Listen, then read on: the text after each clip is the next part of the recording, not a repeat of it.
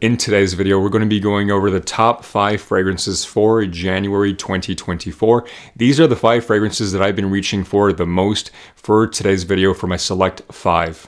Everyone, just before we continue, if you haven't subscribed, first of all, welcome to my channel. Please subscribe. When you subscribe, it helps me to create a lot more content for you guys at a faster pace, but I need your help. Go ahead and comment, like, and subscribe because it helps me with the progression of this channel. And once we get to where we need to be, then we can go ahead and start giving free stuff, free giveaways on this channel and a bunch of other fun stuff. But I need you guys to help me out in regards to the subscribes. So go ahead and do that. And as always, I do appreciate your help. Now let's go ahead and get to it with the top 5 fragrances for January 2024. For this list, we're going to be starting in reverse order, starting from number 5 to number 1.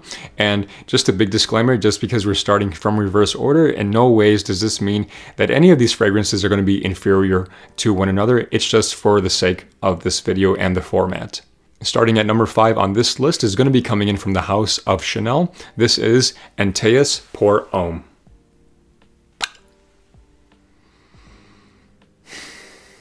Oh yeah, wow, guys.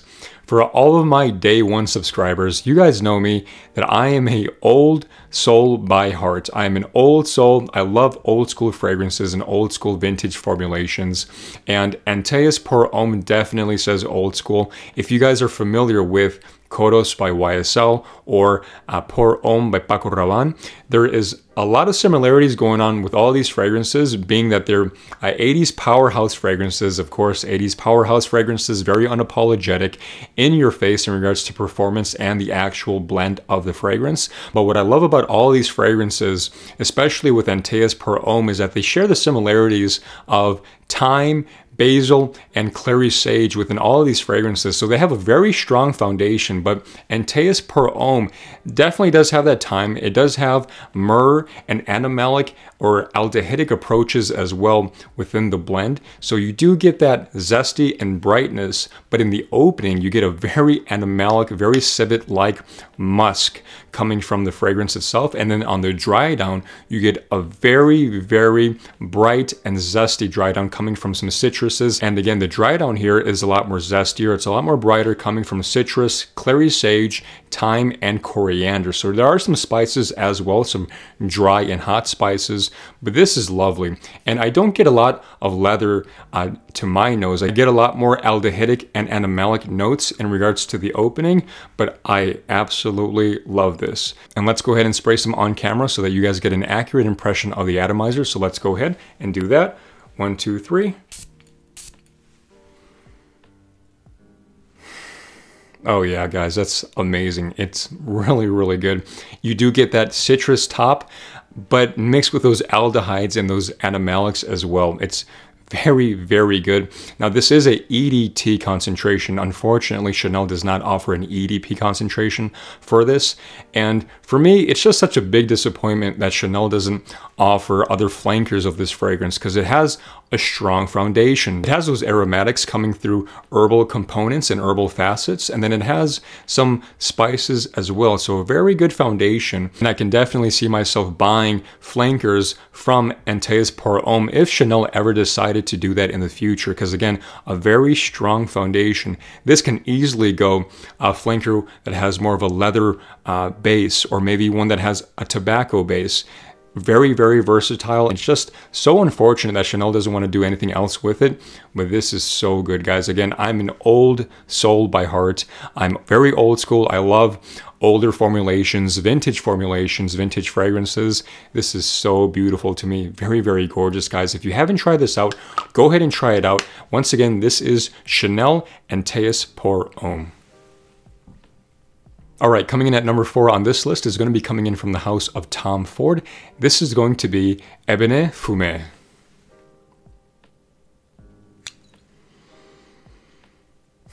Oh, guys, so good. I think that if Tom Ford were to ever discontinue this fragrance, that's going to be the last straw. I will never buy anything from Tom Ford if they ever discontinue this. It is so good. For my day 1 subscribers, you guys know that I love Palo Santo. I love that note. I love that incense wood note coming from Palo Santo, and that's exactly what this is. This is rum, this is Palo Santo, there's a lot of myrrh, there's incense in this as well. So alluring, so seductive, very, very gorgeous. And as you can tell, guys, that color is just mesmerizing. It's that very cognac, red, brown, orange hue to it.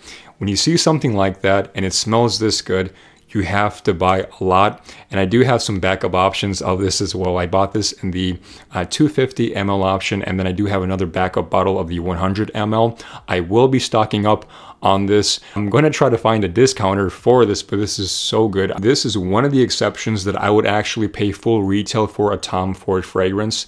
It's going to be with this, with ÉBÈNE FUMÉ. Performance, I wish it performed a lot more on my skin. I wish there was a extrait de parfum or an intense version of this, but this is so good, guys.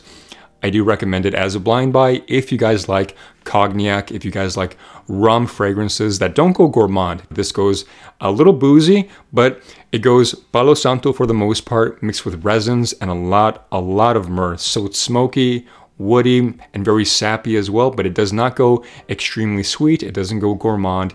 Very, very handsome, an extremely handsome fragrance. And let's go ahead and spray this on camera so that you guys get an impression of the atomizer as well. So I'll go ahead and spray some on the wrist. Here we go. Oh, yeah, guys, that's just a liquor-y vibe. A liquor vibe with that Palo Santo again, that incense that's just burning in the background. I love it. I absolutely love it. And that dry down as well is very, very prominent. So good. Again, one of the only exceptions where I would actually buy this thing full retail, and I wear this any day, any season, any month, day or night, I don't care. This is really that good, guys. Tom Ford ÉBÈNE FUMÉ at number 4 on this list. Okay, coming in at number 3 on this list is going to be coming in from the house of Initio Parfums, and I think you guys already know it. It's the moneymaker for the brand itself. It's going to be Oud for Greatness. Oh my gosh, guys. So good. Now there's a reason why almost everyone has this in their collection, because yes, you get the oud that's very, very westernized, as in it's not aggressive. So in comparison to other oud offerings that are found in Middle Eastern markets, this is a lot more smoother. It's a lot more manageable, a lot more wearable as well. It is a wearable oud. But on top of that, the spices that are done in here, I think are just very, very underrated. A lot of people miss on these in regards to spices. This is so perfect in regards to the blend with the spice. You get the coriander, you get a little bit of cumin, so very hot, very spicy as well. So well done. It's not overcomplicated. It's really simple. It's just the spice, and then you get the oud, and it's so likable. And let me go ahead and spray some in the air. Guys, really, really good. And I appreciate this as a wearable oud fragrance, because in the American marketplace, the other oud fragrance that everyone goes to, which is the myth, the legend, the well-known superstar, it's going to be Tom Ford Oud Wood. So this gives another option for the American market in regards to a wearable oud fragrance. So I'm always going to be an advocate for something like that. And just a very beautiful presentation as well. Personally, I'm a sucker for black and gold anything. So this is so beautiful, guys. Again, if you guys haven't checked this one out, do check this one out. If you like the idea of a very well-refined, polished oud, if you like the idea of wearable oud and spices as well with this oud fragrance, check this one out, because you will not be disappointed. I wear this any season, any day. I don't care if it's winter, fall, spring, or summer. What's the one thing that I always say to you guys? Wear your fragrances unapologetically, and that's exactly what you should do with this. So this is Oud for Your Greatness. This is Oud for Greatness by Initio Parfums. All right, coming in at number 2 on this list is going to be a little bit more different. Something that normally I wouldn't wear because of the sweetness aspect to this fragrance. But if you guys are like me, I rotate all of my fragrances. I like to keep things nice and fresh, keep everything new.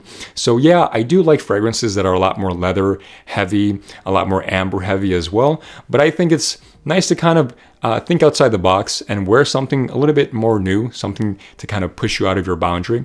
Let me know if that makes sense in the comment box below. Let me know if you guys like to rotate your fragrances too. This fragrance is going to be coming in from the house of FUMÉ, and this is Riviere.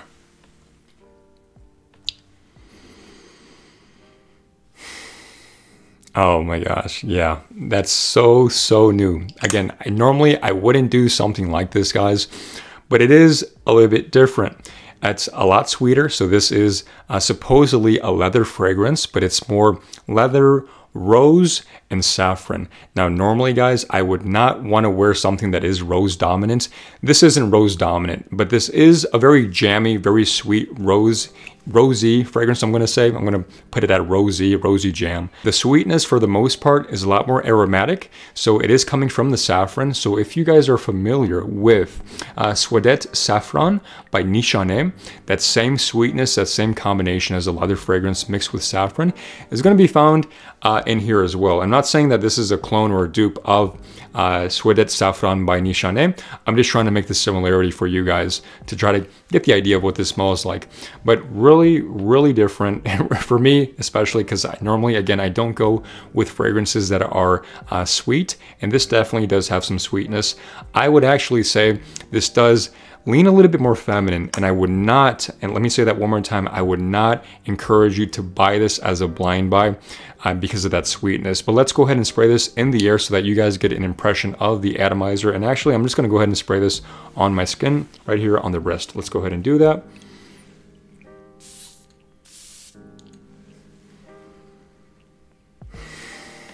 Whoa, oh yeah, so good. Again, something different. This is really different. This is outside of my box. And that's what I love about perfumery. Every scent profile, every type of fragrance kind of pushes you outside of your box because you have fragrances for winter, for fall, for spring, for summer. This is really versatile in my opinion. I think of this as a very sexy fragrance. It's a lot sweeter. It's a lot more agreeable as well because it has that jamminess component to it. Very good, and hands down, one of the best pressurized atomizers because it's so controllable and it really does give you a very long streak. And let me just show you guys. I'm just gonna go ahead and spray some on my my shirt here. Really good. I mean, really good. I'm just gonna spray another one because it smells amazing right now. Hold on. Really good. So if you haven't checked this one out, do check this one out. And the best part is, of course, magnetic caps. Come on. I'm a sucker for magnetic caps. I think every fragrance should have a magnetic cap, and if not a magnetic cap, it has to be a sturdy weighted cap. But really good, guys. Again, do not buy this as a blind buy because this might be a little bit too sweet for you if you like leather masculine fragrances that are a little bit more heavy, a little bit more darker. This is a lot more rosier, a lot more jammy. But if you do want to test your boundaries, go ahead and give this one a shot because I do think it would be very interesting for you to smell because it has that saffron and rose combination, and it does have some suede nuances as well in the background. But nonetheless, guys, this is going to be Riviere by FUMÉ. Alright, now we finally made it to number 1 on this list. My day 1 subscribers, you guys know that I am an old soul by heart. So for this, I want to go fresh, but I also want to keep it very classy and very timeless. And there's really one brand that does that really well for me, and that's going to be Creed. So coming in from the house of Creed, this is Green Irish Tweed.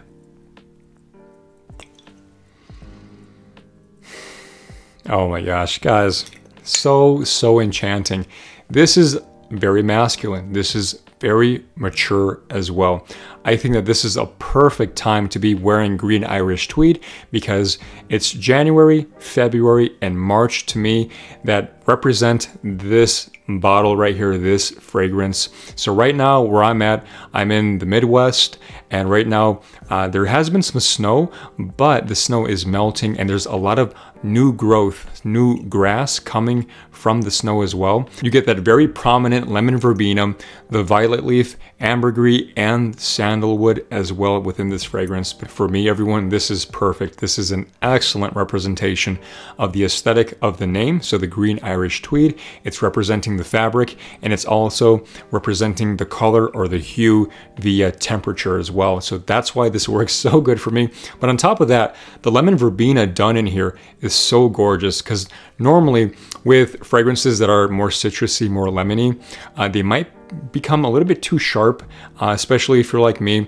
I don't really like to do citrus fragrances because, again, that citrus top, that's kind of off-putting. It comes out as too sharp, and I just don't like that. And the combination of lemon verbena with ambergris is phenomenal, because to me, it almost comes out as bread, like bread you would bake in the oven and it rises. That's what this comes out to me. So that's very, very crazy, and I absolutely love it. This to me is definitely wearing a suit. As you can see, I have a little bit more of a formal attire on today because this was my scent of the day. I can't get enough of this. I have another backup bottle, but let's go ahead and put it on skin.